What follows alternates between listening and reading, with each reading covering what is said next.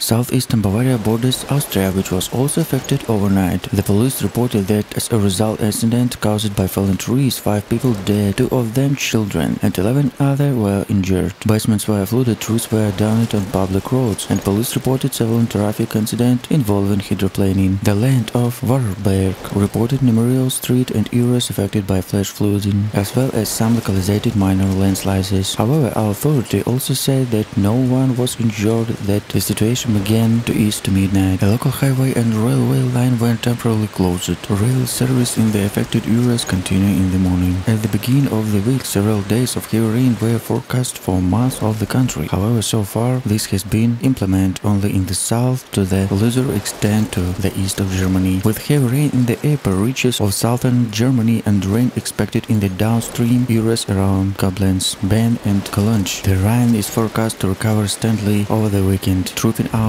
at around 1 meter and will reach significantly more typical level again.